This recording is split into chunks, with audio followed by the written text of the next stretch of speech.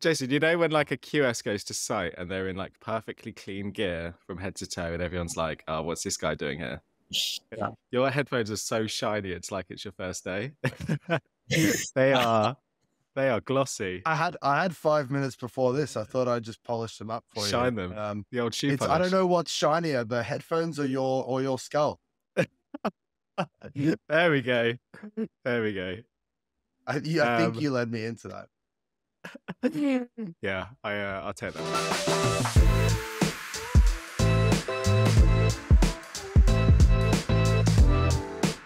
Hello and welcome to episode 31 of the Offsite podcast, where we chat all things construction and technology.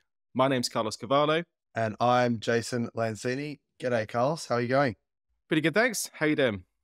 I'm slightly under the weather. I haven't had a massive night or anything. It's the joys of a toddler. It's a new illness every week. And this week I'm losing my voice. That is a spectrum. Illness. Getting ill from a toddler or a Monday night out in town. There's two different types of people there. Anyone that knows me knows it definitely wasn't the night out. But, yeah. But for those 100%. that don't, no, it wasn't. For sure. Right, so today we have a guest on the pod. I've done my usual LinkedIn stalk to pull together a bit of an intro. Today's guest is a chartered civil engineer. His previous sort of life was an agent for contractors like Volker Fitzpatrick and Costain. Costain was actually part of the Bond Street team for a little bit of time, which I wasn't aware of. He's a Forbes 30 under 30, which must be a wicked accolade for your Tinder profile. And he's We'll the come back to co-founder.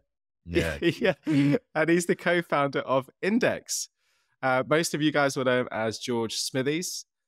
Great to have you on the podcast, mate. How are you? Very good. And yeah, what an intro. Cheers for that. Really, yonked me before we even started. Yeah, no problem. Talk to us a little bit about the Forbes 30 under 30. How does that work? Oh, Jesus Christ. Yeah, no, I get a lot of stick for this. And I mean, you guys will have seen the media recently. It's not looking good for all of us. lots of time being done.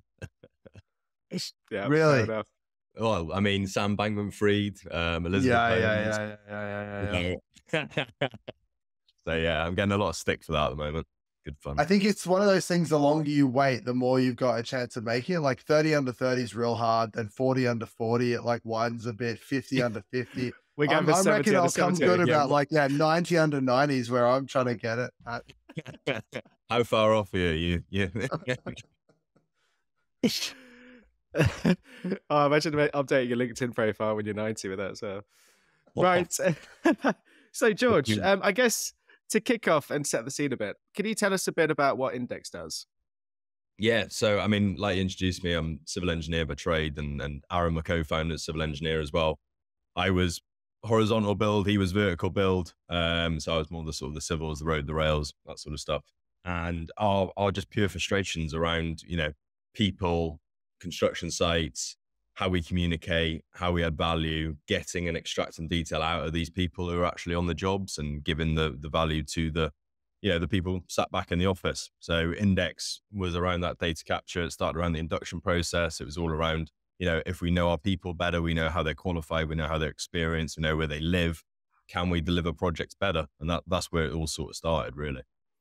So we boil that down, and you're going to have to forgive me because I'm a QS, not an engineer. So my site Don't worry, I've got your LinkedIn as well. Yeah, my interaction with this is slightly different. I'm normally just querying people and numbers. He's just not paying anyone is what he's doing. Yeah. But luckily we get paid double the engineer, so it works out fine. So you obviously go through this induction process. So you grab the details of these individuals. You can provide them information like during their tenure on site. But then is it also the sort of swipes and understanding who's where, when, and everything else, and tying that back to records? Yeah, absolutely. Which, for yourself, your record keeping, all that sort of stuff is perfect. So, you can be hitting your suppliers as you probably do on a daily basis. But it's what was that? Work with our suppliers. Yeah. That collaborative approach, right?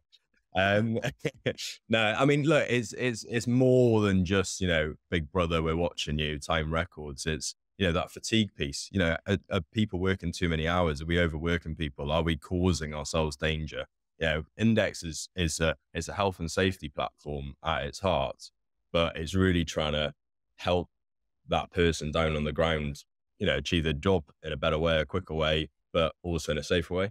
If we can build a profile up of each individual and start to really understand, what allows them to tick, why are they not producing, the outputs that we were hoping of them last week? How can we improve that? How can we improve our supply chain? How can we improve our main contracts? And then how can we improve sort of, our frameworks and things like that as well? So there's a lot going on there.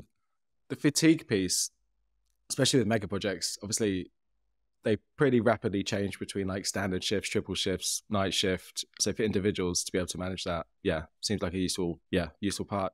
I noticed you got 2 products. So what we just spoken about the innDex side, and if so, what's Requidex? Yeah.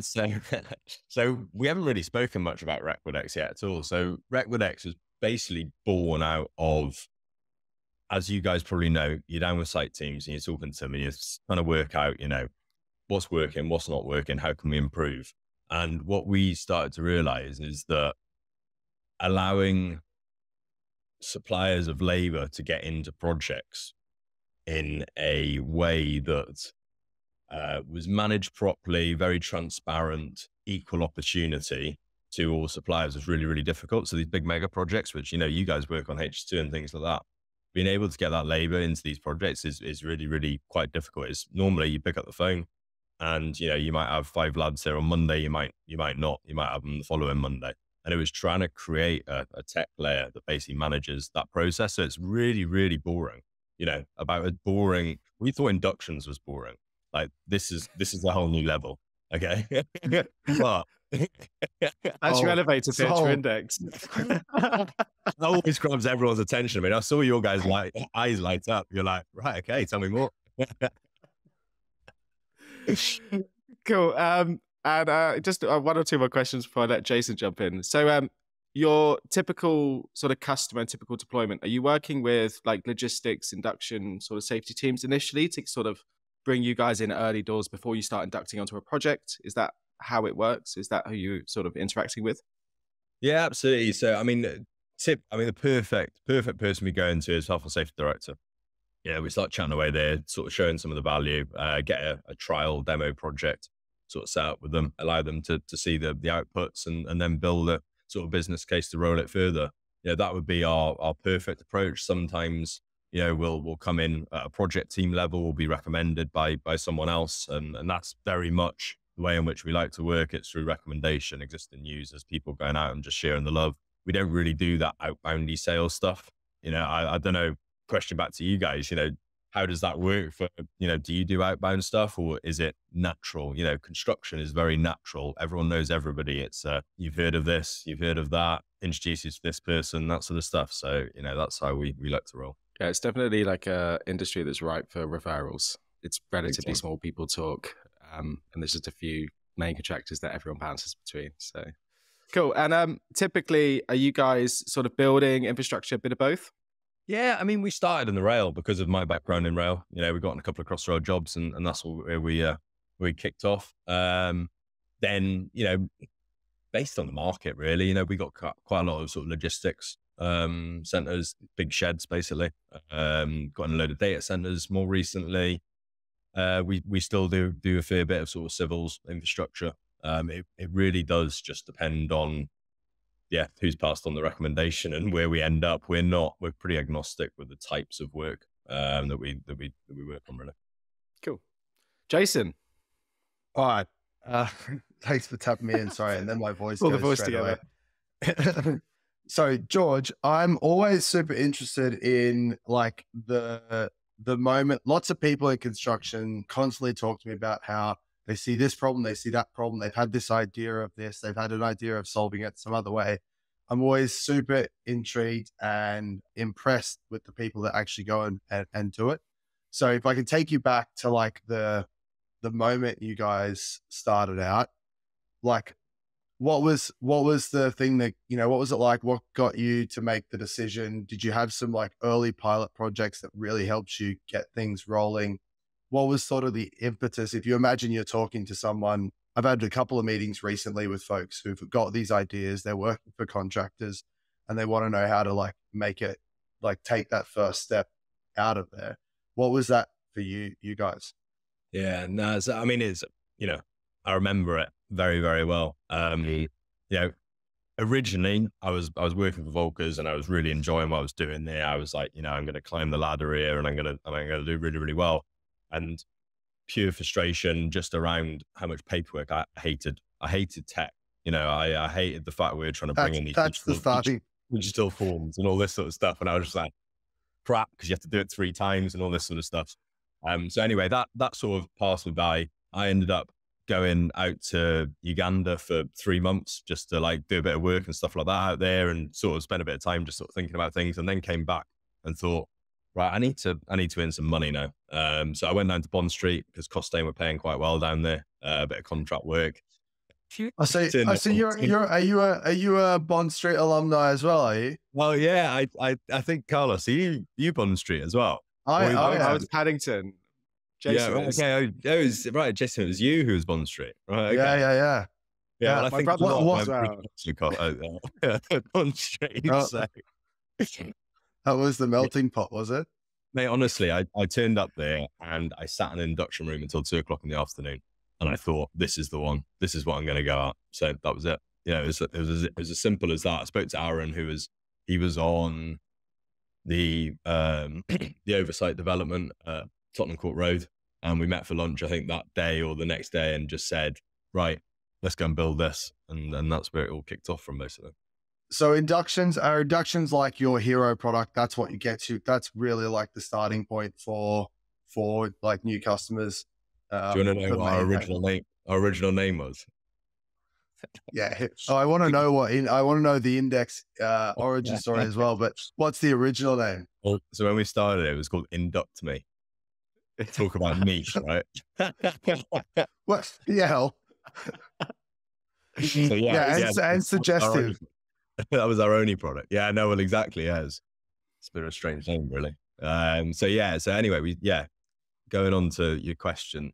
So we started with Induct Me, and we'd create this logo, right? That was an eye with a man's head and a helmet on it. And then we were like, we can't call it this. So we had, obviously, that as an issue. And we're like, bloody hell. So we've got to start with an I. We've got to have a capital letter in there somewhere. How are we going to do it? And then we were like, right, okay, how about innovative, INN, data exchange, DEX? We were like, banging, let's do it. Okay, that's it. Okay, yeah, nice. That gives you all sorts of options. That's perfect. Exactly. You know, you can go anywhere with that. Exactly. And so, yeah, going back to that, like, so you were like, yeah, this is what we're going to go after. Inductions are like the hero product.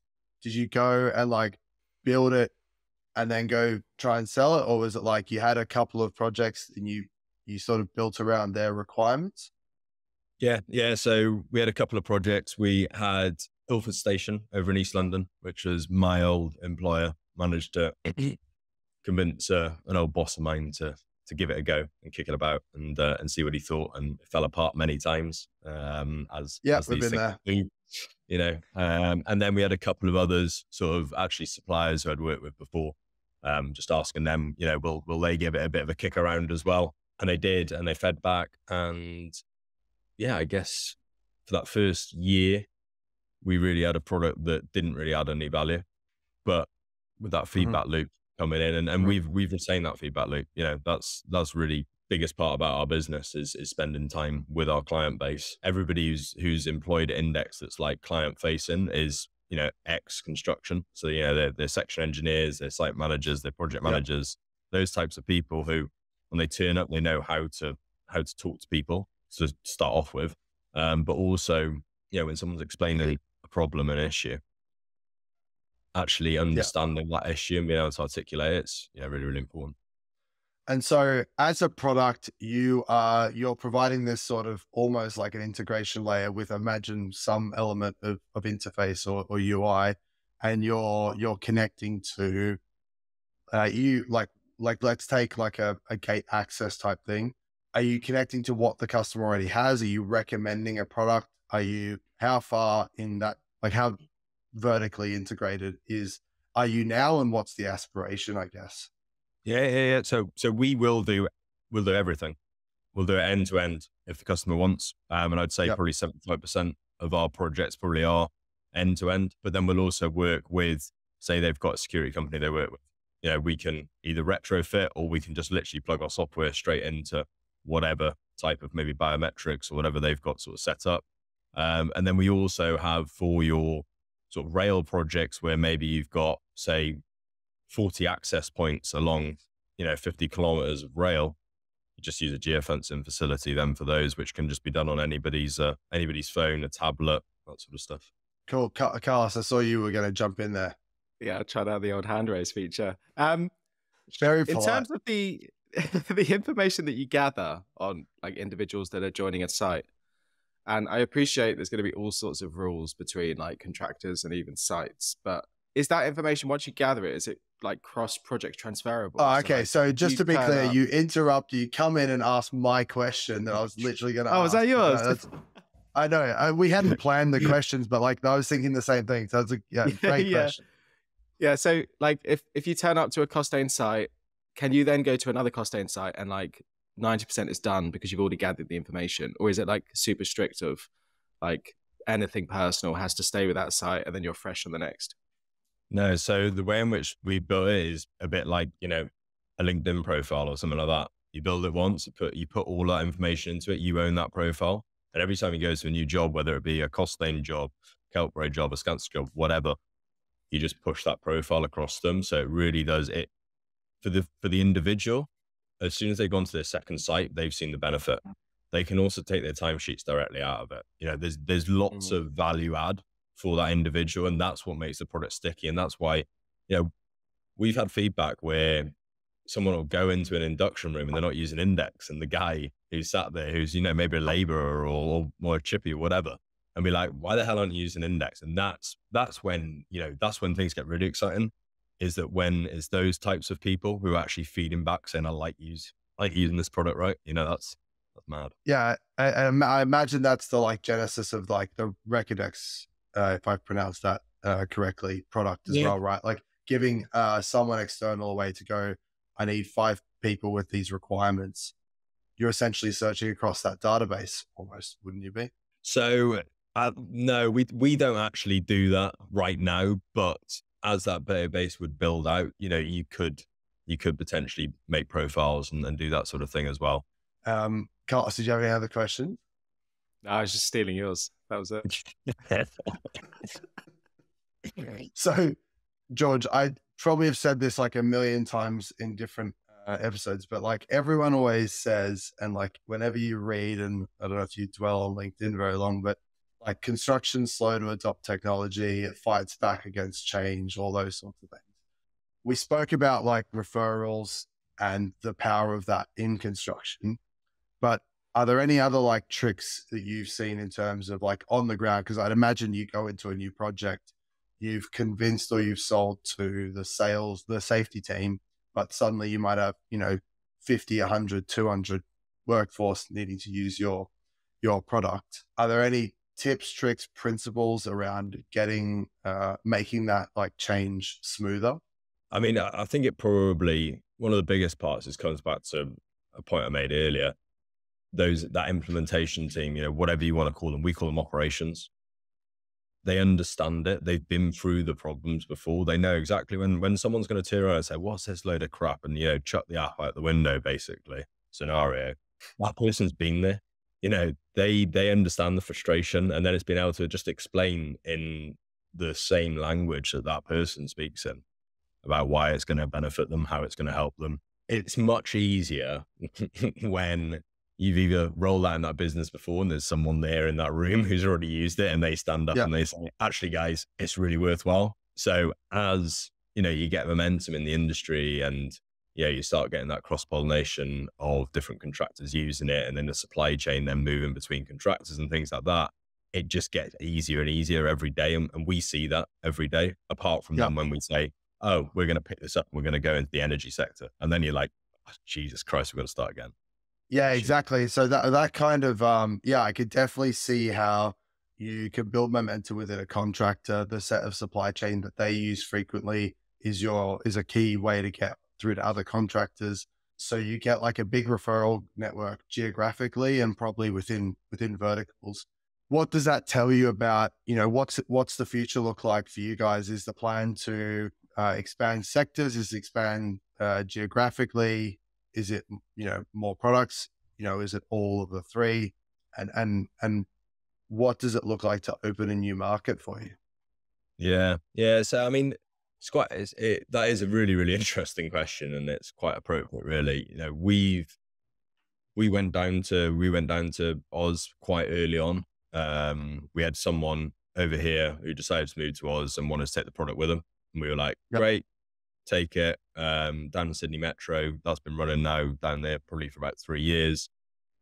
It's great, but we haven't put sort of time into going and trying to expand that market. So, I don't know what that quite tells you. Maybe we're not optimistic enough about it. Maybe we think there's too many competitors maybe in that market. I don't know. Same with Europe. We've gone into Europe, but we've gone there with, companies that already operate over here, who are doing work in Germany, Netherlands, Spain, Poland, those sorts of areas. Yeah. And I think our strategy really is just go where we're pulled, create enough of a position in this market that as soon as anybody leaves this market, they're wanting to take us with them. I mean, the cost of acquiring a new customer in a completely new geography, I mean, it's a nightmare. It took us 2 years to get going properly over here, and that's only because we had a decent network. So, yeah. There's like an interesting set of factors when I talk to other construction software companies around because at Apex, we target primarily the biggest contractors on bigger projects, because in our specific scenario, the pain point is most acute the bigger the project.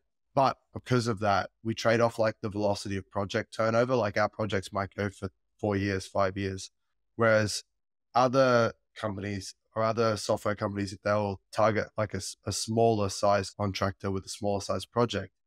If you've got that great referral system where people go on a project, they like it, they go to another project, the smaller jobs, the shorter duration, can really accelerate that like feedback loop. And so if you actually don't care, but it doesn't really matter whether you go big contractor or small contractor, I'd imagine you get quicker feedback on that, like adoption between a whole company or within a sector at the smaller end, much quicker. I don't know if that's true or not, but there are a set of wild assumptions that I make. I mean, you could say that whole funnel changes in terms of its length, because the sales cycle into a tier sort of 2, or maybe someone on the peripheral of a 2 and a 1, or maybe just a solid 2, maybe even a 3. The decision makers is probably 1, 2, maybe 3 people. Difference then when you put that to a top 10. You could be. I mean, we've been 18 months with sort of top 10 contractors getting projects over the line. And then, like you say, then you've got a 4-year job, which is your proof of concept. By which time, your tech's out of date in 5 years' time, and what you sold them originally is suddenly, not the product that you've now got. And, people don't like that either. If you've brought in something and it's changed and it's adapted, that can put people off too. So, yeah, I think it's quite interesting, that thought. I'd not actually sort of stood back and looked at those as 2 options. I think we had just naturally gone in one direction, just because it was less barriers to entry, I think. Do you see most of the contractors that are using your software, are they coming from like no solution? Are they coming from another set of tools? Are they coming from a mixed bag of 5 different things doing what you do? What does that normally look like? Yeah, so they're all coming from an existing solution with an existing line in that cost plan. That's golden. If you were just replacing in terms of cost for cost with something that's 10 times better, you're gonna easily knock down the door. And that's our strategy, is that it doesn't cost anything more, and you get a lot more value. Easy. Does the thing that you're replacing start with D? It might do. I might start with a few different. There's a few in the market. Okay. Yeah. I've swiped onto a lot of sites, especially down here in Oz, and there's a couple of names that that come up, and yeah, it looks like a box made in the post-war era, with a screen that someone's taken a hammer to on it. Not particularly sexy. Like I said, nothing that we do sexy, all right? Boring. Yeah, we got that. The headline, boring. Cool, Carlos. I'm conscious of time. Do you have any other final questions, mate? No, I don't think so. I love the subtle. Does it begin with D then? No, I think it's really interesting. It's definitely serving like this purpose. I can remember, again, my limited experience of inductions are largely me doing my own inductions rather than trying to run or help facilitate an induction. But the gathering of like CSCS and all the different various permits you have for using plant machinery and everything else, I can imagine that really is like a complete time killer, especially on large projects where your turnover of staff is high. So it makes a lot of sense to actually pull this information and leave it there on a profile with the individual. So sounds interesting. I think that's that is the short value add. I think the long term thing that we see is that, if you can connect those 2.5 million construction workers and geographically how they're skilled, how they're experienced. My long term, and this is, it's never going to happen, but my long term is, right, we're building a nuclear power station up in Dundee. How are we going to invest in upskilling individuals so we get a positive benefit on that local economy when that project's actually built? It's never going to happen because we have 4-year terms in terms of politics. But that would be the sort of the golden, the golden album, yes. But I'd see also you could have all sorts of value add for like a contractor going for some sort of audit process, or like whatever the ISO standard that they're going to go towards. We have a product internally that we use for compliance and auditing. It has like an auditor portal. They charge us a boatload of money for that. It's when you're running a company, compliance is massive, and having a way to know that all the people within the business are at the standard they need to be, super valuable. Definitely, but definitely boring. Remember that. Yeah. Boring but important. That's it. Mate, thank you very much for taking the time. Really appreciate it. It was lovely to chat to you. And I'm sorry it was so short. Yeah, good stuff. Thanks, George. Nice one. Cheers, mate.